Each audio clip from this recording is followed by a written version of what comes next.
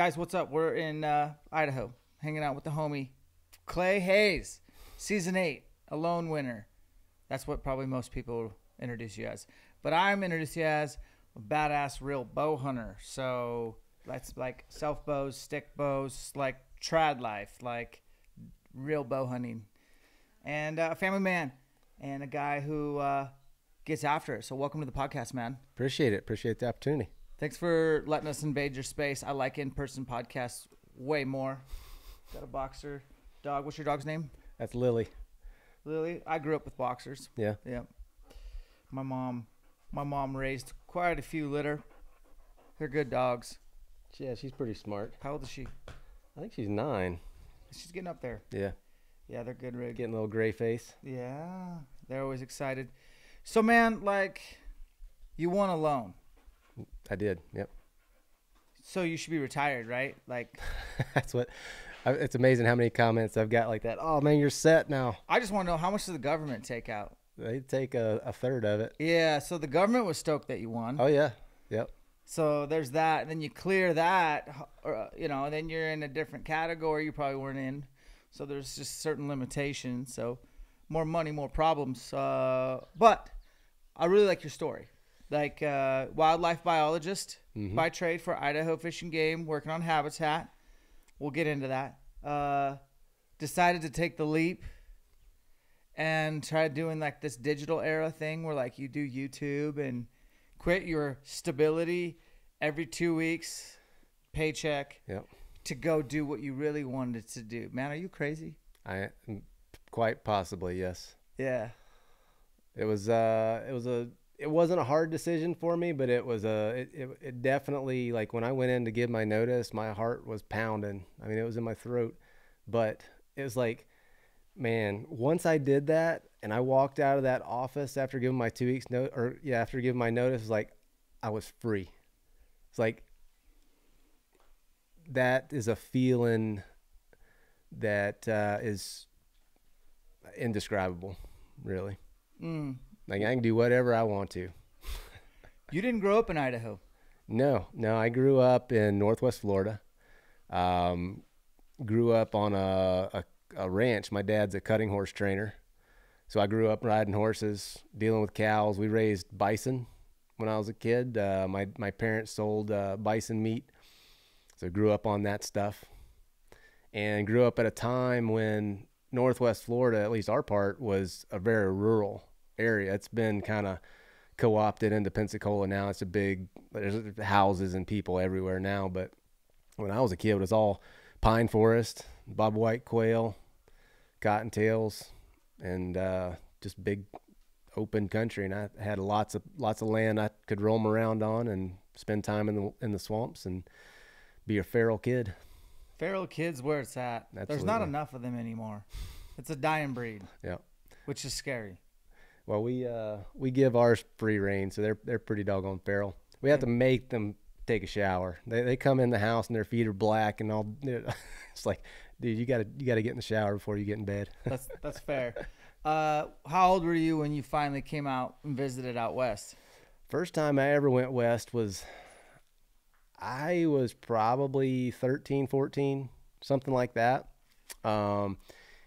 And I can't remember if it was Pueblo, Colorado or Gillette, Wyoming, but we went out for the high school rodeo finals, the National High School Rodeo Finals. I made finals in the cutting, which if you're not familiar with cutting, you just have to Google it.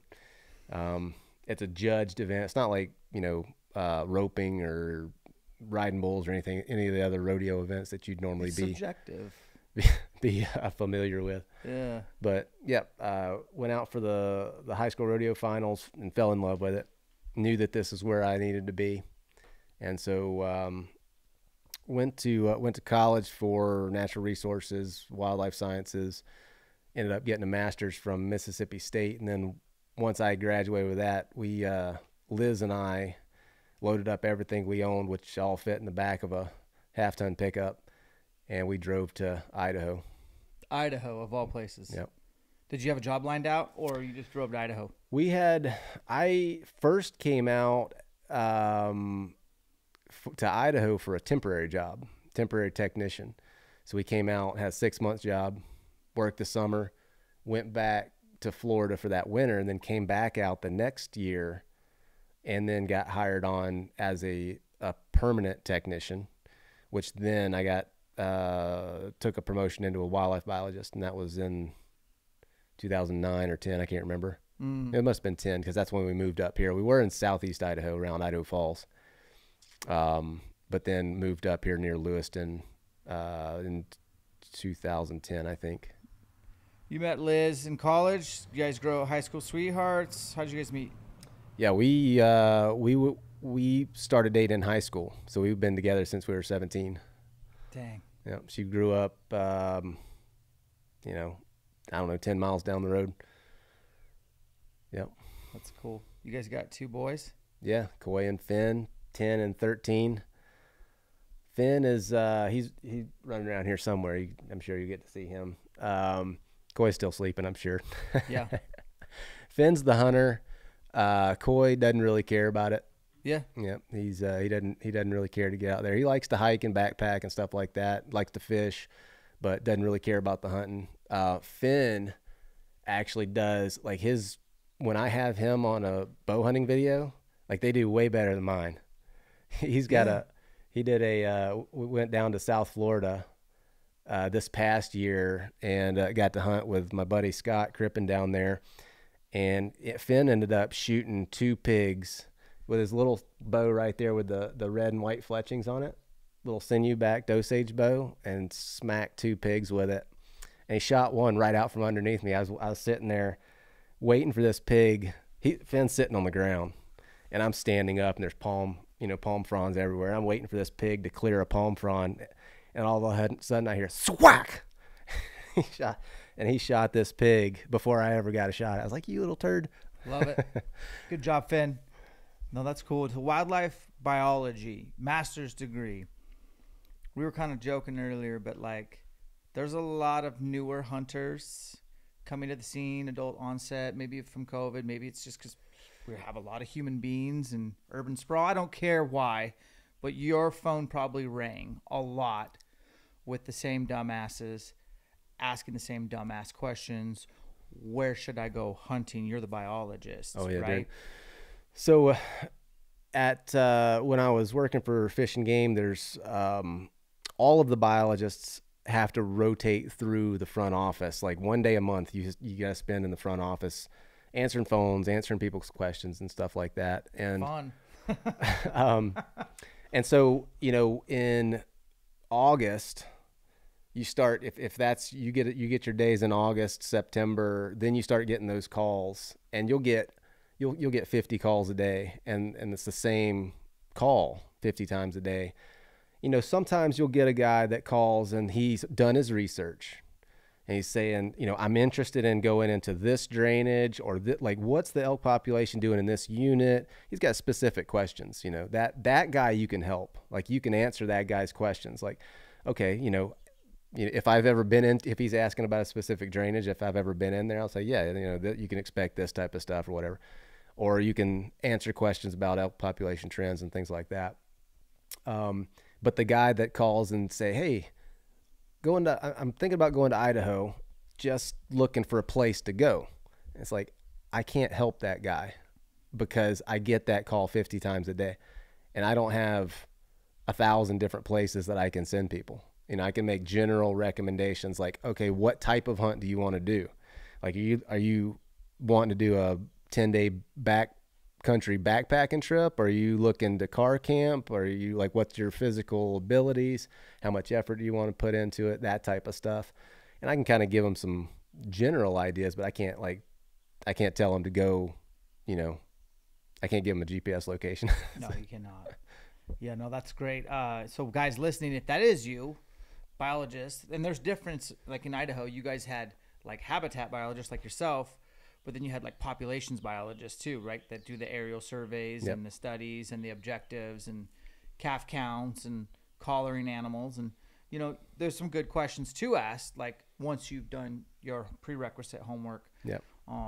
Really start picking the brains of the biologist once you know kind of the lay of the land.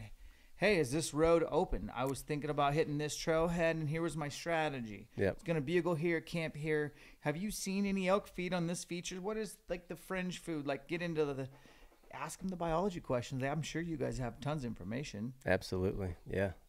Yeah, you just got to do your research, and there's a lot of information in the elk management plans too. I mean, all of the units are broken down in there. They all have cow-calf, bull ratios, and then there's tons of harvest statistics on the internet. So there's lots of information out there to be had.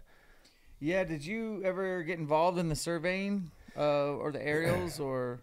I did. I've done some aerial surveys. I didn't like doing it because it's incredibly dangerous. I mean, it's high risk flying because you're flying very, very low. Oftentimes you're flying, in trees basically. Yeah. And it's the number one killer of wildlife biologists. So it's not something I wanted to be doing, but I mean, I did it when I was younger. It's fun. It's really fun to do.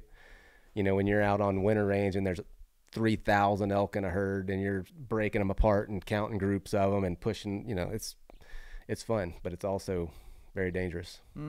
Yeah, that makes sense. The Panhandle, northern Idaho, doesn't have an objective for elk, which has always been kind of like, I've never understood why, other than maybe it's just impossible for them to know their numbers because of the way that it's the land features, the topography, the timber. Did you ever hear the reasons why? No, I don't have any idea. I worked in the Clearwater region, and it may have something to do with how they do their surveys or how the topography and the cover affects their ability to do surveys. I don't really know. Like when I was doing the surveys, I was in southern Idaho where their winter range is wide open. I mean, it's sagebrush and maybe some juniper. What area specifically in southeast Idaho were you? I was the senior tech at Tex Creek Wildlife Management Area, which is a big winter range, little southeast of Idaho Falls. Yep. And there was, at least when I was there, I don't know what the populations are now, but when I was there were gobs and gobs of elk, and I mean it's a cool area. Yeah, that area got hit pretty hard with snow this year, and south of there in Utah and Wyoming, that whole little like triangle in there. I'm wondering how those elk numbers are doing. I kind of pay attention to the snowpacks. We'll see. How long you been elk hunting, man? First season was probably 2008 or 9. I can't remember exactly, but it took me a long time to kill an elk with a bow. I killed a few with my flintlock there those first couple of years, but I don't think I killed an elk with a bow for maybe 6 or 7 seasons. Yeah.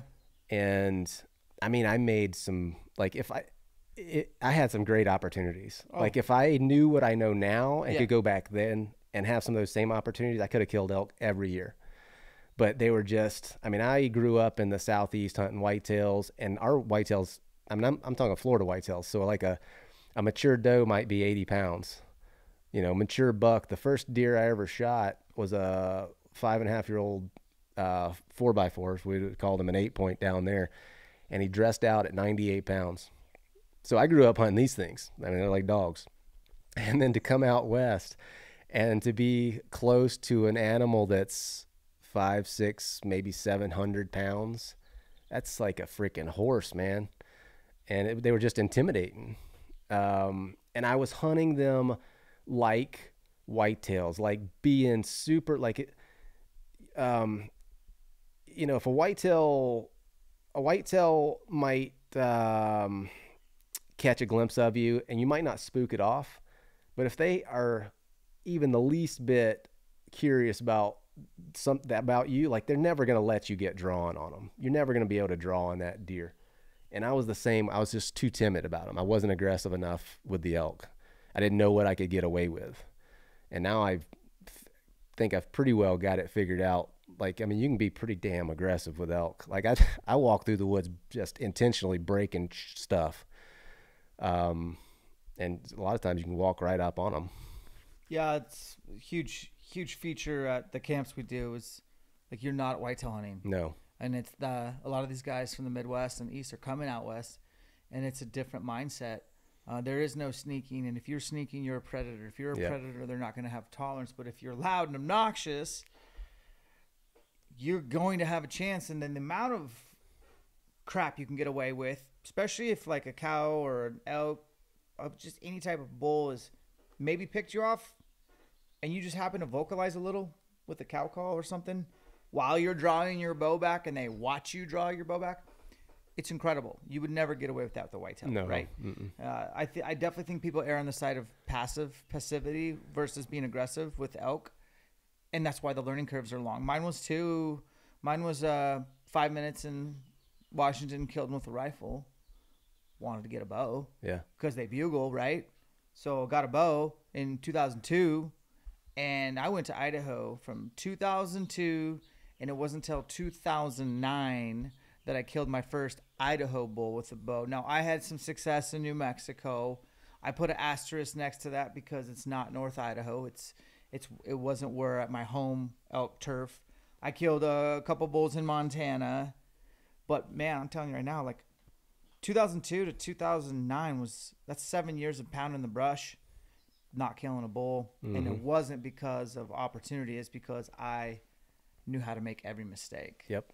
And I wouldn't trade those years for anything. It's made me the hunter I am today. Yeah. So, I put in a lot of miles, a lot of sore feet, and had some amazing experiences. Yeah. I mean, some of the best experiences I had elk hunting happened during that time. I never got to draw my bow, but I mean, like one experience that I constantly remember is I had been elk hunting for maybe 3 years, and I was up on a ridge and had seen a cow or a bull and maybe 5 or 6 cows in this valley below me. It was late in the evening. So the next morning I got up on there. They were back in there. I just caught the tail end of the last cow going up into the timber. Yep. So I hustled down there, got on their trail, and tracked them. They had gone through a creek and they'd splashed mud all over everything. So I tracked them for like 4 hours until like, I don't know, 11 o'clock. And figured they were bedded somewhere. So I just kind of chilled, pulled out my lunch out of my pack and started eating lunch.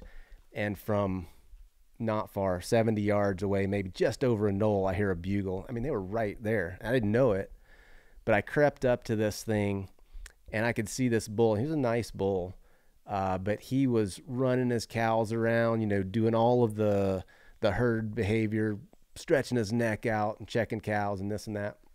And I had a cow come up the ridge and come walking straight to me and dang near step on me. I mean, she stopped and was looking down at me, and I'm kind of like hunkered down with my bow, and she caught me off guard. She came over my right shoulder, and I was like facing this way, so I couldn't turn to shoot. So I had to just sit there. And she looked at me for, I don't know, 10, 15 seconds like that, and spooked and wheeled and ran off, but didn't bark. And when she did that, the bull come charging up the hill, and he stopped just on the other side of a little fir tree that was 8 yards away, bugling. I mean, when a animal that big bugles that close to you, it's like it vibrates your chest. Yep. And that was like one of the first really close encounters I had with a big bull, and I'll remember that till the day I die. You will. Yep. I got several of those types of stories, and it does something to you. Well, I'm obsessed with elk hunting. It's my North Star, man. Yep. I mean, I love hunting, but elk is what would keep our eyes on the prize. I love it and I hate it. It's tough, and it's getting harder. We kind of talked about this off camera a little bit, but we're going to get into the YouTube thing a little bit. I love YouTube. I hate YouTube, just like elk hunting. I love elk hunting. I hate elk hunting. But I like things that are hard. I'm drawn to things that are challenging. That's elk hunting for sure. There's a ton of physicality and more mentality, in my opinion, elk hunting. You just got to be kind of tough or really lucky. But if you're tough and a little lucky, man, sky's the limit. Now, same with YouTube. You've been doing YouTube for how long? I think I put my first video up in 2008 or 9. Yeah, somewhere right in there. You hadn't given notice yet? You hadn't given 2 weeks notice yet. No. That was way before. You got a real job. Yeah. And you're like, I like making bows. I'm gonna put a video up of me making my bow. Yep. Yeah, that I started making YouTube videos just on bow making. Didn't have any inclination that you could make money doing it. I just enjoyed the creative process of it, and I like making bows, and I like teaching people how to make bows, and so that was a perfect platform for doing that. Yeah. So fast forward, I think you said it best earlier, but like at some point it caught on. Like Yeah. people were noticing. You're growing a platform, you're growing a community. Yeah. I started with the bow building video, started doing some bow hunting type stuff, did a film, like my first, what I call a film, premiered at the Backcountry Hunters and Anglers Rendezvous in Denver.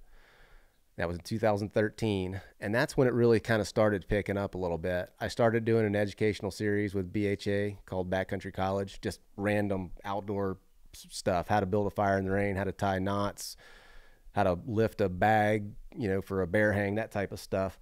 And I started making a little bit of money at it. And then by the time 2017 came along, almost 10 years after I started, I got to the point where I was making a fair bit of money, but I was only spending maybe 5% of my time. The YouTube thing is what I really wanted to be doing. And so I knew that I could make it. Like if I invested all my time in it and really gave it a go, I knew that I could make it. But, you know, making that decision to do that, it made Liz super nervous because it meant like to take that leap meant that we had no insurance. We had no steady paycheck coming in. It gave up all of our security. Like we had nothing to fall back on really. And, but I knew that even if the YouTube thing didn't work out, like I could make a living doing something. I can build barns. I could do something to make, I'm like, we're not going to lose the house, you know? And so in the fall of 2017, I walked in to my supervisor's office, gave my 2 weeks notice, and then walked out. Like I said earlier, I walked out of that office and I was free. And it was, you know, my heart was in my throat when I went in there to give my notice, but it's like joy when you finally do it and you walk out and you're like, holy cow, man, I can do whatever I want.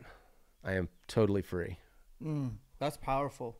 And there's a lot of people that envy that, or at least look up to that, or would potentially even be willing to hear this and go for it themselves. So do you have words of advice? What have you learned along this journey? I don't think you went to business school. No. And there's some business involved. I'm going to call you an influencer because that's kind of what you are. And I hate that word. Despise it. But what best practices? What have you learned, man, from the business side of things? Well, when you go out on your own like this, like there's no, the biggest challenge is that there's no like pre-worn in career path. It's like, you don't know, like everybody that does this does it differently. And so you can't like look at this guy and say, okay, I'm going to do it this way. Or if I work like at this job, I'm going to get this promotion, then I can do this, and this leads to this. Like, no, there's none of that. There's none of that. And it's like, I've tried so many different things that just don't go anywhere. And I describe it as like, have you ever been in a deep cave where you can't see your face? Like there's some lava tubes in South Idaho where you can get back in there and there is no light. And it's like being in that. You have no concept of where to go. And you're like feeling your way around this dark cave, looking for an opening. And you might feel like a little recess and you might explore that. Sure. And it may go somewhere and it may not. But you got to check it out. And eventually, you know, you can kind of find a direction that works for you. And that's what I've done. Like I said, I've tried all kinds of stuff that doesn't work, and you got to figure out what works for you and what you're comfortable doing, and what allows you to be genuine. But yeah, there's no like career path that goes along with this. But as far as like taking the leap and doing it, you're never going to be ready, I don't think, to do that. Like you're never going to be at least I wasn't. I just knew that I could do it. And it really took some convincing for Liz because she was super nervous about it. But eventually, you know, she figured that it was actually working and got behind it 100%. And she does all the business stuff now. She takes care of all the stuff that I don't like doing. Yeah, my wife does the same thing. She was a nurse for forever.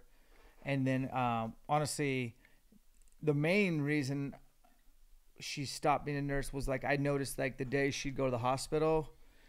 We have two little ones, a 6 and 8 year old. They're not little anymore, but man, like it kind of put a dent in my ability to do ElkShape all day, because I got to get them ready for school. I got to take them to school. I got to make their lunches.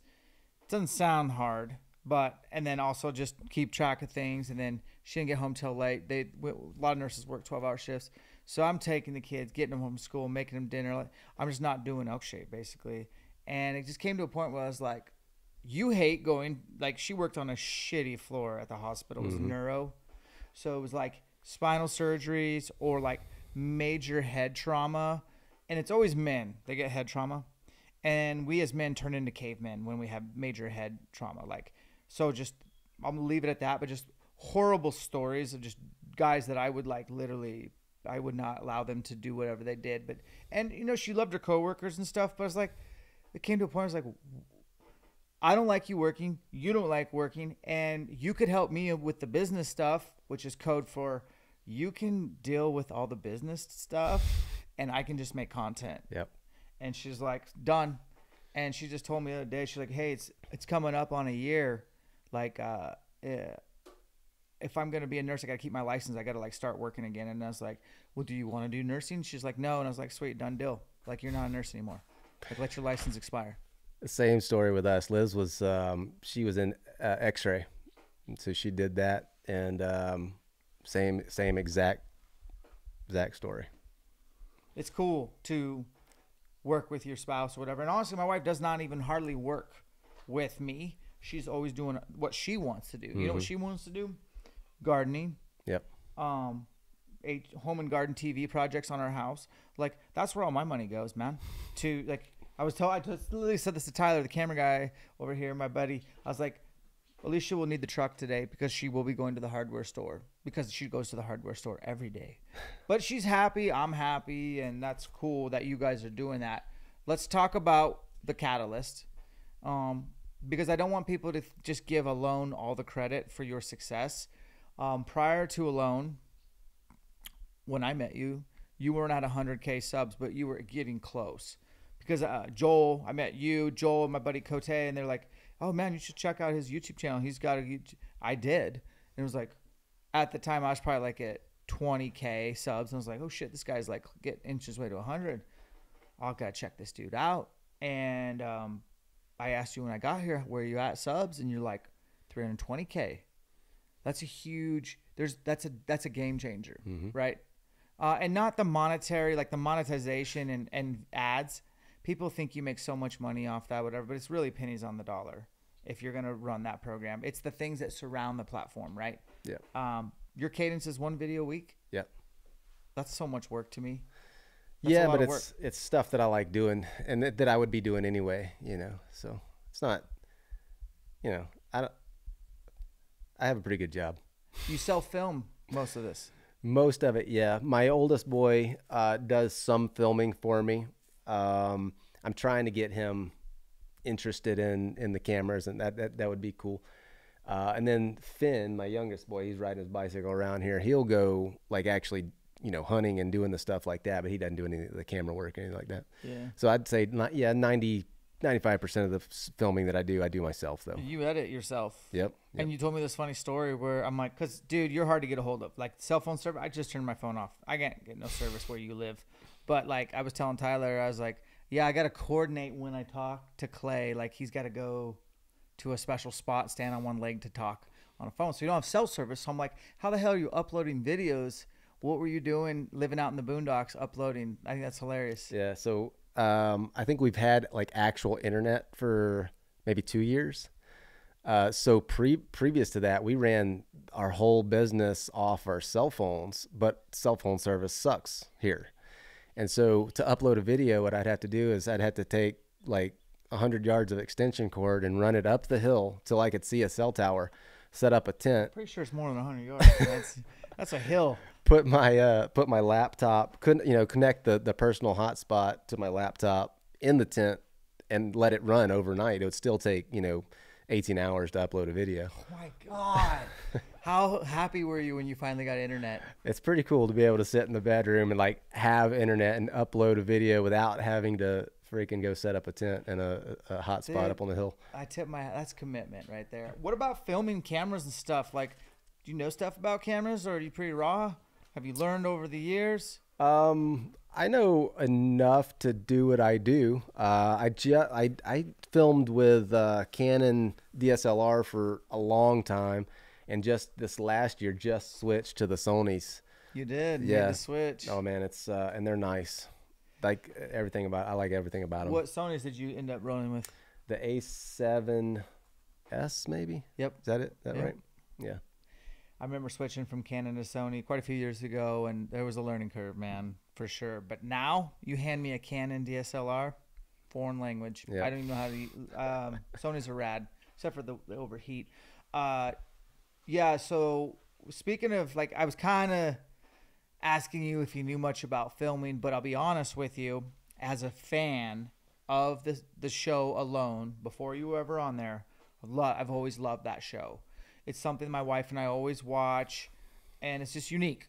It's self-filmed by the contestants. Mm-hmm. And I did watch your season, and you got a lot of airtime. And I remember telling my wife, I'm like, Clay's YouTube days have really catapulted him. He is on the show more than the other contestants because he's doing a freaking awesome, rad job at filming his experience. Yeah. That's what stood out to me. Yeah, that's one of the things, like, you can watch the show and some people just don't have much airtime, even though they were doing stuff, because they just, like, the filming just didn't jive with them. And some people enjoy the process. Some people, it's just a burden on them. For me, I like filming. To get a good shot on film, to me, is like, I get a lot of enjoyment out of that. So yeah, it's, I think the filming prior to being on the show really helped me anyway. Yeah, you killed it. So you won season 8. Mm-hmm. You were in the bush for 74 days plus all the nonsense leading up to it, the training, the lockdown. It was during COVID. Yeah. And maybe we'll have to give more context to the show for those that don't know, but I don't feel like it's a spoiler alert now because they're on what season? This will be 10 coming up. Yeah, maybe? 10's coming up. 11? So I don't remember. What can you describe the feeling when they surprised you with your wife, assuming that's real? So that's the only thing. Like every other season, the spouse has got to come out there. We did ours right in the middle of COVID. They wouldn't let her come. They wouldn't let Liz come up there. Man. And so they told me themselves. But I don't know, man. You can you can watch those final scenes in that season and see the emotion that's coming, across. I'm not usually a very emotional person, but that was very emotional for me. And if you watch closely, if you watch my facial expression, when they first kind of broke the news, I was like, I didn't really understand what they were saying, because for so long, like if you allow yourself to start hoping that the next time you see them, you're going to go home with them, like it's going to be over. If they come out and it's not over, that can be crushing. And so I was guarding myself against that, because they come out for med checks periodically, if you're not familiar with the show. Like how often? It depends on, for us anyway, it depended on the time of season, the duration, or the time during the time that we were out there. That doesn't really make sense, but when we were there early, the intervals were fairly long. Yeah, like, so they dropped you off like I'm gonna just guess, but it looks like end of September, October-ish. Yeah, so they dropped us off September 18th. And I think the longest I ever went without seeing anybody, if I remember correctly, was about 3 weeks. But as the season... It's pretty long. As the season goes farther, they start coming more often because people's body condition starts to deteriorate. And so the doctor just has to keep closer tabs on you. And so towards the end of it, they were coming every 7 days or so. And so there at the end, if it's getting on up there, it's getting 65, 70 days. And they say, okay, we're coming for a med check. And it's during those times when they're going to tell you that you're the last one. So you say, oh man, like this is it. Like they're coming to tell me I won. And if they come and do the med check, all that stuff, and then they leave, it's like, can you imagine, the that would be crushing for you. No, I couldn't imagine. And so it's tough, man. And so I guarded myself against that. Like I totally took that whole scenario out of my mind. Like this is not possible that they're coming to tell me that I am the last one. And so that was not a part of my like being. And so when they told me that, when they broke the news, it was like I was like legitimately confused as to what they were trying to tell me. And it wasn't until they said you're the last one that it sunk in. I was like, holy crap. I did it. Like I'm going home. And that was my first thought. It wasn't about the money. No, it was definitely, it was like, I'm going home. Family. Yeah. I'm going home to see my family. Yeah. Incredible.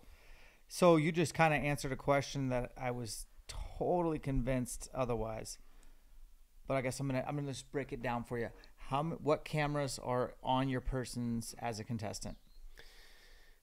So they give you a Canon camcorder. Yeah, it's one of the bigger, like a prosumer type camcorders. So you got that. You got a small little JVC. You got maybe two or three GoPros, and a bunch of batteries. Yeah, like a shitload of batteries, right? Ton of batteries, because and media cards. Like they give you limitless, right? Because really, I was convinced, Tyler. I might have told you this, but I was convinced from an editorial standpoint, you can't get all this footage after 74 days from how many contestants? 10 contestants. There's not enough time to sort through all this. So I figured they had to be doing not only med checks, but camera, like here's your camera, here's your car, here's your fresh batteries. Oh, and what timestamps or like what highlights did you film so that we can start editing? Is that true or not? Absolutely. You're spot on. So when they come out to do the med checks, they give you fresh batteries and they give you fresh media cards, and they take all of your dead batteries and media cards. And presumably behind the scenes, they have someone that's dedicated to each participant that goes through all their footage. Wow.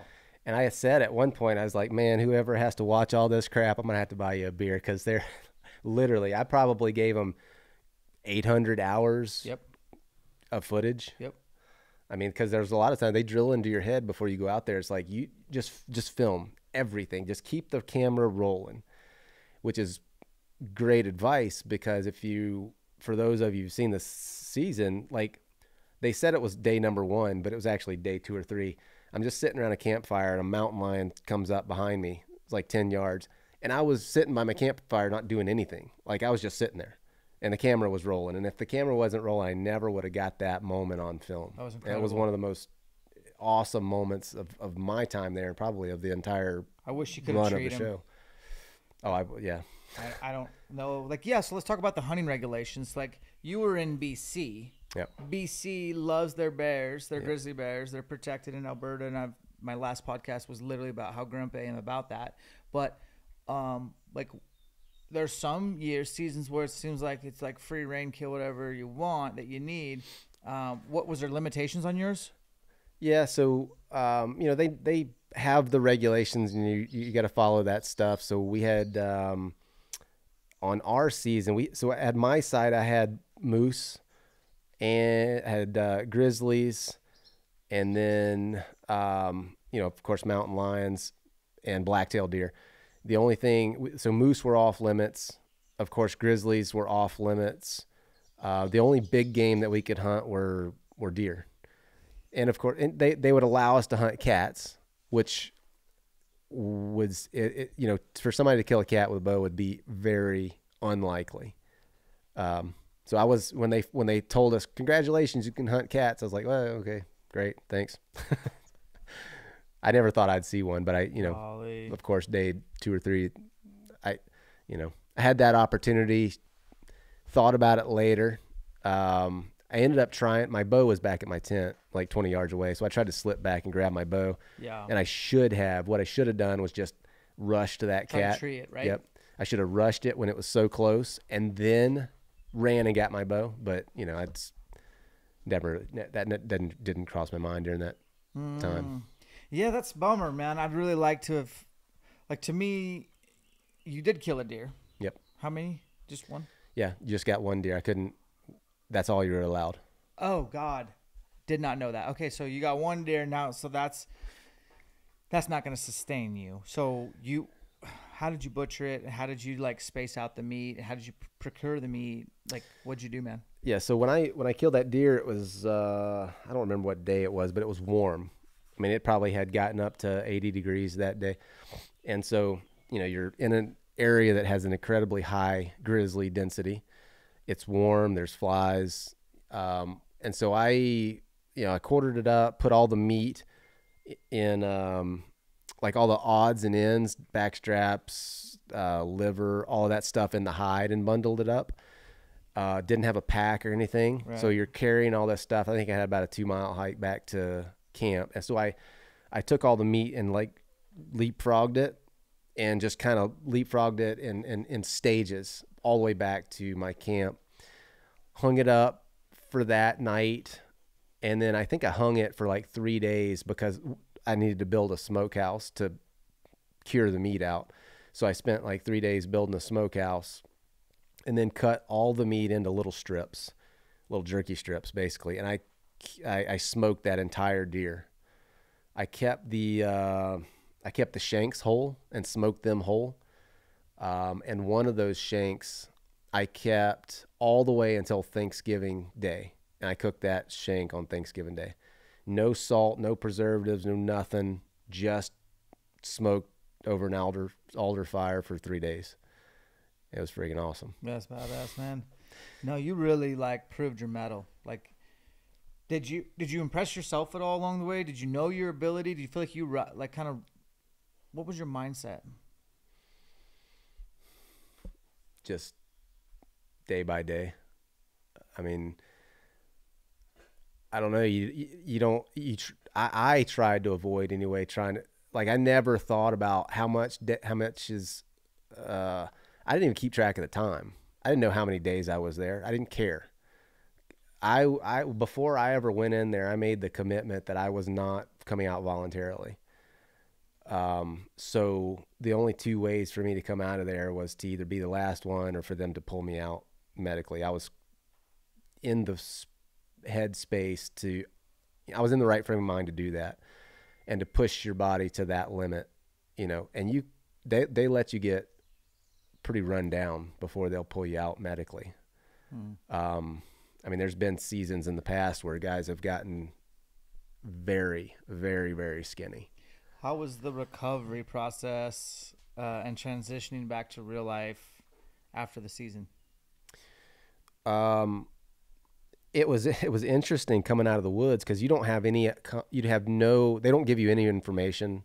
They don't tell you what day it is. They don't tell you what's going on in the world. You don't have any idea what's going on with your family when you're out there. And so all of this was like COVID blew up while I was out there. I had no idea what was going on in the world. And so coming out, you're getting all of this information.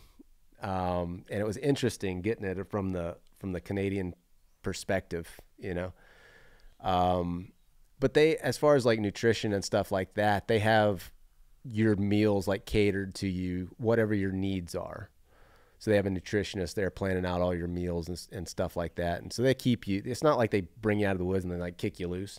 We had to stay, I stayed at the lodge where they were doing all the production stuff for probably 10 more days. after I came out of the And woods. probably some post-production filming and all that jazz. Yeah, they did some interviews and all that stuff. And then at the end of that, put me on an airplane back home.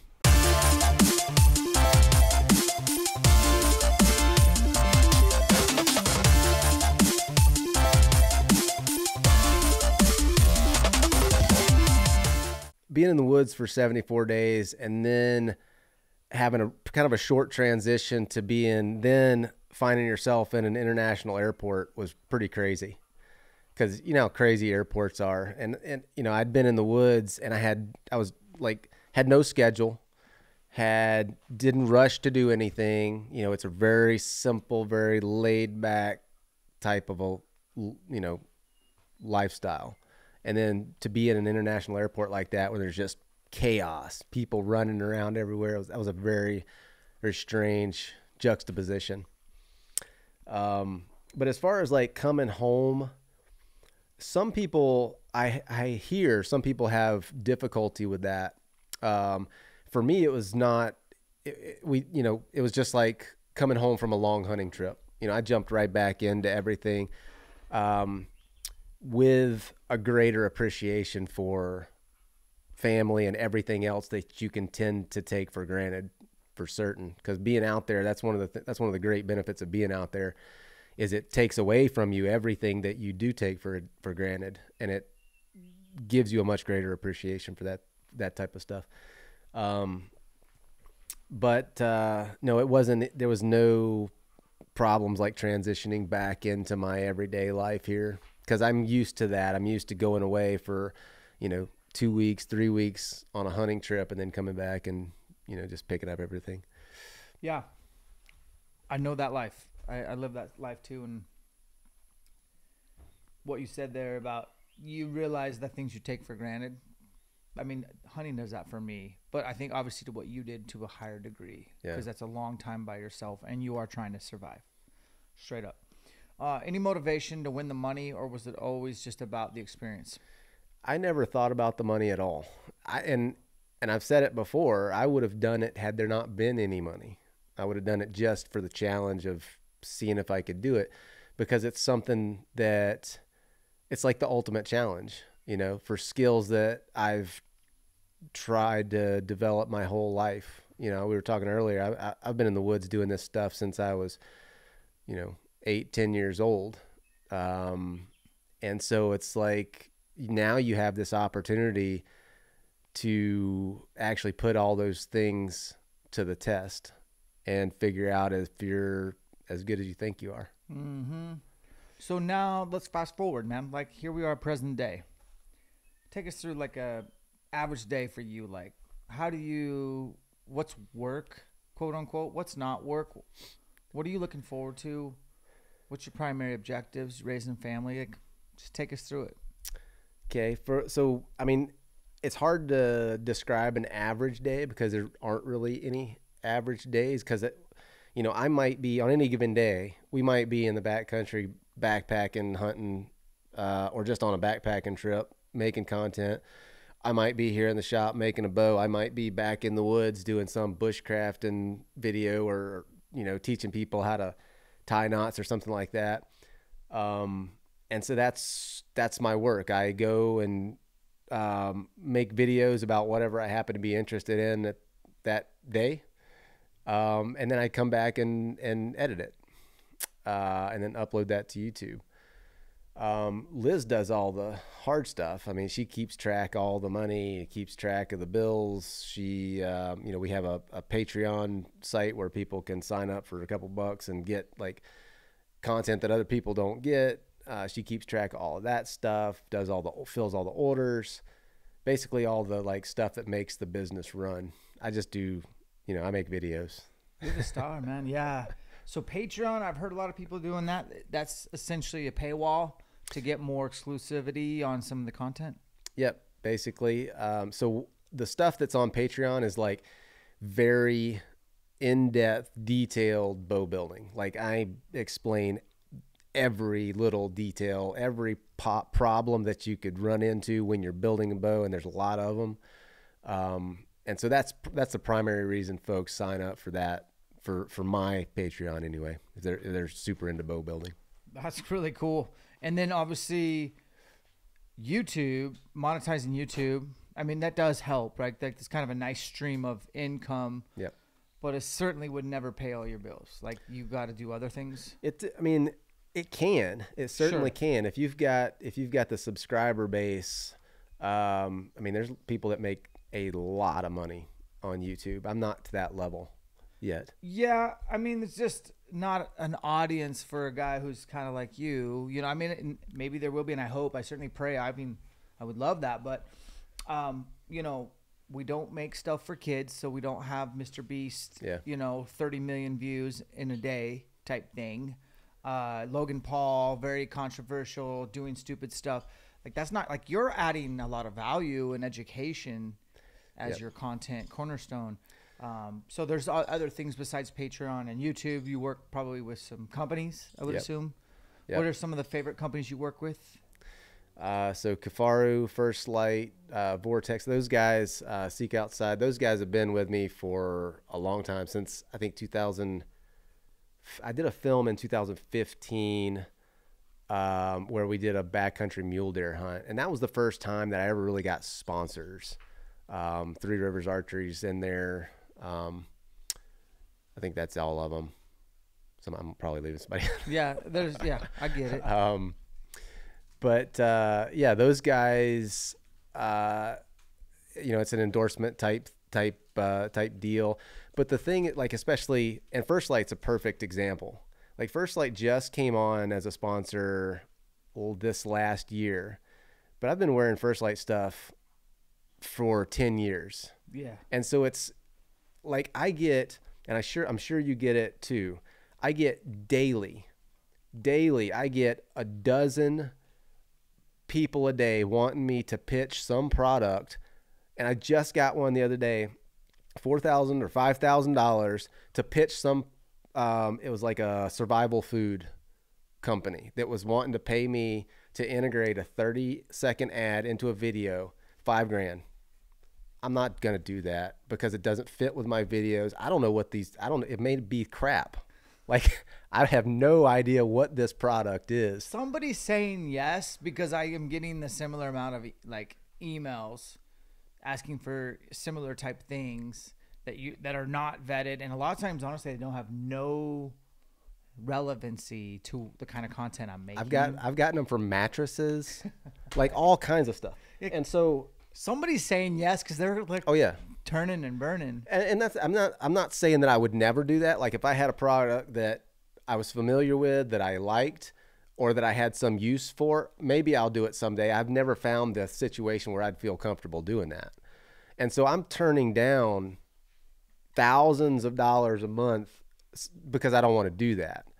You know, but you still get people, like, anytime you mention a company or whatever, or they see a sponsor logo on a video, you're like, oh, you sell out. And it's like, dude, if you had any idea what kind of money I turn down because I don't want to pitch products that I don't believe in, or that I don't use, or have no relevancy to this video, you would probably reconsider what you're saying. So I don't know. The companies I work with are good companies. They're you know, there's stuff that I've been using for years. They're well made. So yeah. Don't sell me. In fact, try to sell me on not doing the kind of work you do for a living. Like, what's all the stuff that maybe makes you pause and question what the hell are you even doing? Besides comments like that, obviously. I mean, the comments section on YouTube is like a free for all. You know, anybody can post anything up there, and it's like that across social media. Most of my comments are really good. Every now and then you get somebody that's just like venting or being unreasonable or whatever. I just ignore those. But as far as, like, you know, you could take those things to heart, I guess, and like allow people to like run you down.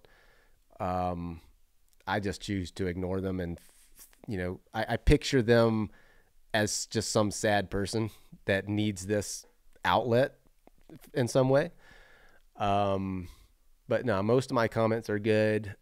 As far as like why not to do this, it is a hustle. I mean, you got to stay on top of it. It's not like if you can't slack off and still get a paycheck. You know, I have to continuously put out content, which is fine for me because I do the things that I want to do anyway. I'm just documenting my life and putting it on YouTube, you know. I honestly can't think of one reason why you would not want to do that, unless you like the idea of just being able to go to work, do your thing, and then leave it. Like, I'm never not working. If I'm always working, but my work is my life. If that makes sense. It makes sense to me, obviously, because I'm in similar shoes as you. What's your wife's perspective on you always working? How do you balance that? So that's changed dramatically. So when I was working for Fish and Game and doing the YouTube thing, especially in those last couple of years, right up until I left Fish and Game, it was pretty hard on us because I would go to work, you know, for 8-10 hours a day. And then I would come home and I would be on the computer for another 3-4 hours. And I wasn't interacting. You know, Coy, my oldest boy, was a toddler at that time, or, you know, once it got on up till I quit, he was a little bit older, but like, it was very difficult on the marriage because I was not very good at managing my time. I had an idea in my head what I was trying to build, and she couldn't see what I saw. But after I left Fish and Game, it got a lot better. I mean, it was like night and day, because then I had all the time. You know, we were doing things together, and that's one of the good things about what I do is because we can do, like, if we go on a hunting trip, like one of the things we do every year is we do our bow hunting elk camp is we take the whole family. We go set up a big wall tent. We just live at elk camp until I kill something. And that might be the whole month. And we just live in the mountains, and we do that together. So it's been very good since I quit, but before I quit, it was tough there for a couple of years. I think you answered that really well. Yeah. So Clay, super pumped for you, man. Like, you're a hardworking guy, but you're really modest. Like, I'm just going to give you some observations, first impressions. Like, you've set it up to be simple, and you and I both know, be a simple man. Like, that's definitely the way to live. You're a passionate bow builder, like legitimate next level bow building guru. Like this, you're the guy, and it's incredible. This shop, what you do. Wow. So the Patreon might just be worth its while for those that are maybe having some interest, but start at the beginning. Go check out his YouTube channel. Any particular videos that are some of your favorites?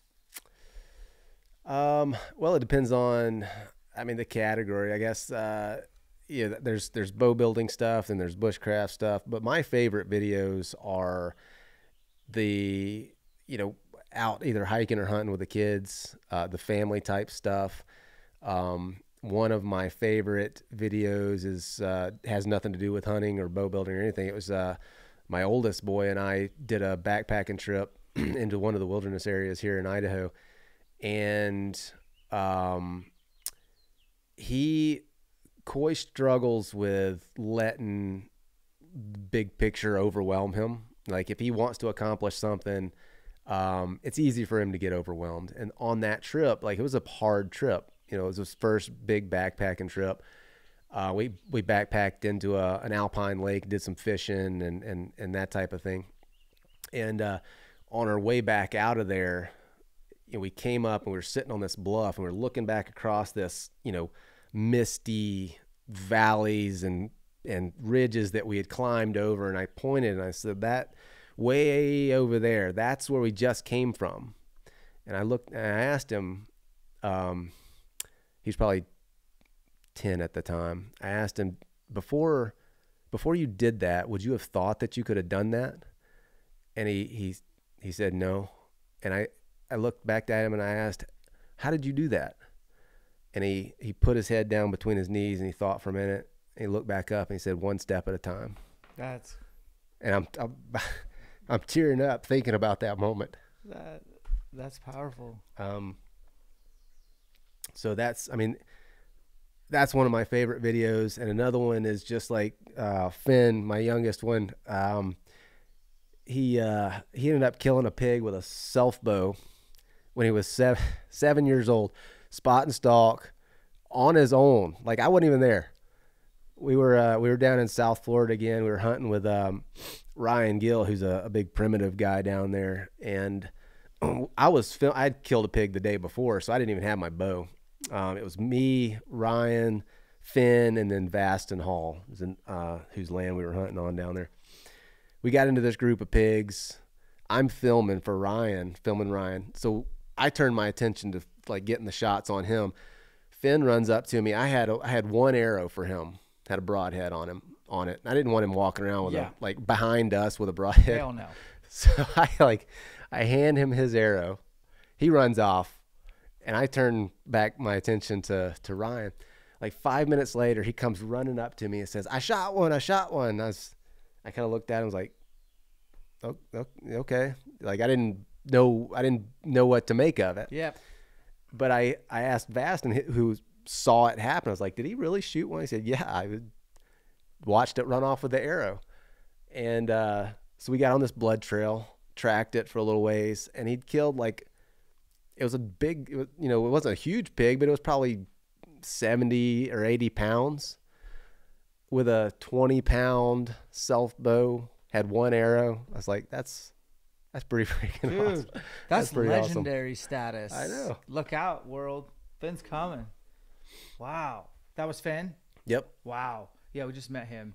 So he's 10 now? Yeah. Yeah, and he's the hunter. Isn't it funny how it's kind of, I always thought my son would be a hunter. I don't know if he's going to be, honestly. I thought my daughter would love hunting maybe, or what? No, she just wants to spend time with me on anything. But at age 4, how old are you?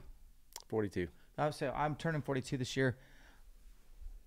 Yeah, I want my kid to hunt, but I actually don't really care if he doesn't ever want to be a hunter. Then I'm okay with that. And if you would have asked me that 10 years ago, I'd be like, yeah, my kid's gonna hunt. You know what I mean, like that kind of thing. But really, you don't decide those things. Yeah. You show them as much cool stuff as you can. And I tip my hat to you, man. Like, kind of jealous that your kids get to spend a month at elk camp, living out of the woods, hearing your stories every day, and helping mom out. And I mean, they're just gathering so much confidence that's vetted to do anything they want. I mean, that's cool. You're doing it right. And Finn will go, he'll actually go hunting with me. Coy likes to hike, and there's a lot of geological activity where we're at. So they're always picking up different rocks, looking for fossils, geodes and things like that. Play in the creek. They like to build boats and float them down the creek and stuff like that.